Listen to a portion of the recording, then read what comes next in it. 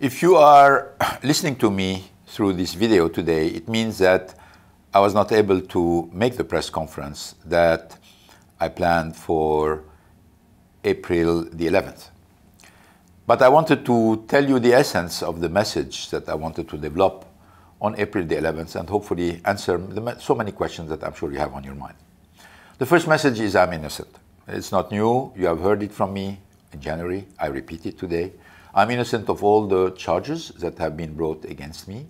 And I'm also innocent of all the accusation that came around these charges that are all biased, taken out of context, twisted in a way to paint a personage of greed and a personage of dictatorship.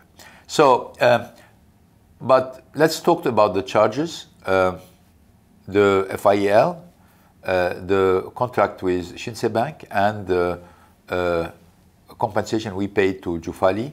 I remain on the same position. I spent 108 days in prison because I've been always consistent with this position that I was innocent of all the charges. The second message I want to send you is the fact that I love Japan and I love Nissan. Nobody spends 20 years in a country. Nobody works 20 years in the leadership of a company without love and without attachment and without engagement, particularly when these years have been marked by so many accomplishments and so much result. I came to Japan in 1999, not by calculation. I came to Japan in 1999 because I was fascinated with the country and I was fascinated by the challenge of reviving Nissan. And you know very well that I committed since the beginning all my career to the success of the Nissan revival plan. And thanks to the hard work of the hundreds of thousands people working in Nissan, and particularly the Japanese people working in Nissan, we have been successful. So my love for Japan and my love for Nissan is untainted today. After all the ordeal I've been through, I want you to know that. I want you to be convinced of that. We've done many things in Nissan I'm proud of. We have also contributed to the economy of Japan, to the development of the management in Japan. All of these things will remain as great memories and great achievement that I'm sure after all the last months, in a certain way, people will look at them with more fairness and more objectivity. The third point I want to tell you that this is a conspiracy. This is not about specific events.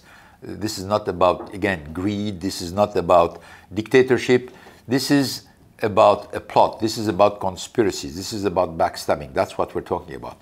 And why? So you can say, why this happened? Why it happened? Because there was first a fear that the next step of the alliance in terms of convergence and in terms of moving toward a merger would in a certain way threaten some people or eventually threaten the autonomy of Nissan, which, by the way, has never been threatened for the last 19 years when the alliance was created.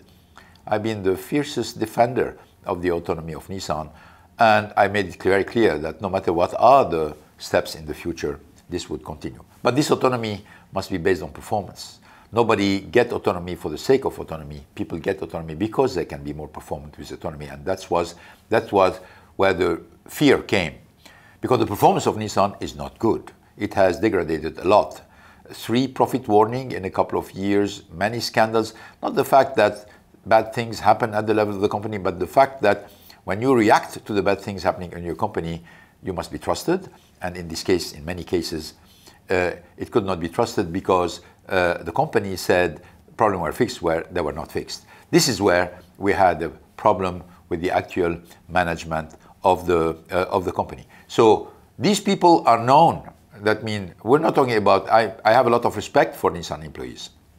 I'm talking here about a few executives who obviously for their own interest and for their own selfish fears are creating a lot of value destruction. Names, you know them. We're talking about people who really played a very dirty game into what's happening. But hopefully the truth will happen and the facts will happen. But at the end of the day, during all this period, I suffered not only because of my case, but who was taking care of Nissan, who was taking care of the brand, who was defending corporate value, who was defending the shareholder interest. When you look at the decline of the share, when you look at the absolutely mediocre performance of the company, where people are proud to say we're not going to do this, we're not going to do that, but at the same time they don't tell you what we're going to do, what is the vision for the future, what is the vision to enhance the performance of Nissan, what's the vision to enhance the alliance into the future. This becomes very sad, and obviously for somebody like me it's sickening. For somebody who has dedicated 19, 20 years to do the contrary, which is create the corporate value, enhance the brand, seeing the laxism and the lack of attention is really very difficult to take. I'm worried. I'm worried because obviously the performance of Nissan is declining, but also I'm worried because I don't think that there is any vision for the alliance being built. Frankly, sitting down around the table, being consensual about decision, this is not a vision for something in an industry which is as competitive as the car industry. You need to show the future. You need to just make sure about what is our role into the future. You need to make sure that from time to time leadership is exercised, and leadership means we do what's good for the company, not for what we are capable to agree on. This is not dictatorship. This is leadership. It's exercised in many companies. And for people who say, well, there is only two options, consensus or dictatorship, that means they don't know what leadership is about. And this is very sad at the head of an organization as complex and as large as the Alliance can be, or as Nissan can be. Finally, what I would like to say is my big hope, my biggest wish is to have a fair trial.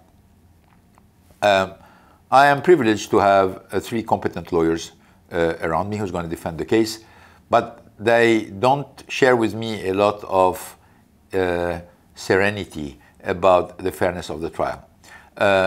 I'm not a lawyer, I'm not competent in this matter, but I will leave it to them to explain to you what are the specific conditions that are required to ensure a fair trial, that I can be hopefully vindicated.